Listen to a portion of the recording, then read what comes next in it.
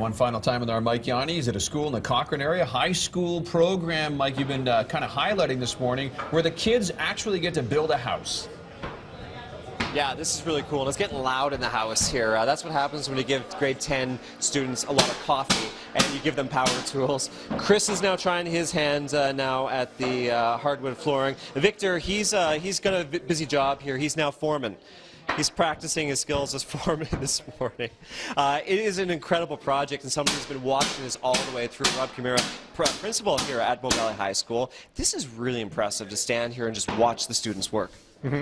Well, that's part of the reason why we went in this direction. We know that if you can give the kids an authentic kind of learning opportunity, that they can take ownership of it. And really the spin-off is that, you know, they're interacting in a different place, in a realistic environment with adults, the confidence that they're building, the pride in the work that they're doing. So school now becomes something a little bit different than traditionally what we have seen in the past, and it's engaged a group of kids that might otherwise not have been as engaged. Right. And sure, you could do some of this. You can replicate some of this in a workshop environment, but this is different when you're to think that this was a hole in the ground when they started and they've built it up from there.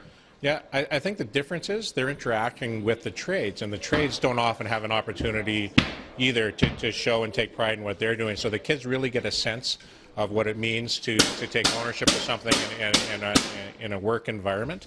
And that's something that you can't replicate in a shop, because they're not interacting with those trades and those people that take pride in what they're doing in a different area that often isn't seen. So a good opportunity for both the builder and the trades in addition to our kids, and I think that's why it works. This is the first year for the Building Futures program.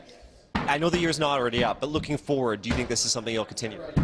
Well, hopefully. I mean, we would view this as a really successful project for us.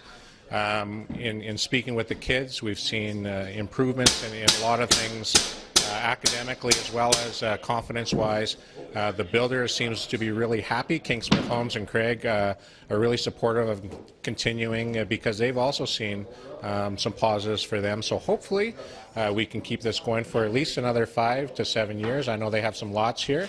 And divisionally, I know that they're looking at expanding to other areas in Rocky schools, and that's really what we would like to see, because we've seen the benefit to kids, and really that's what education for us is about.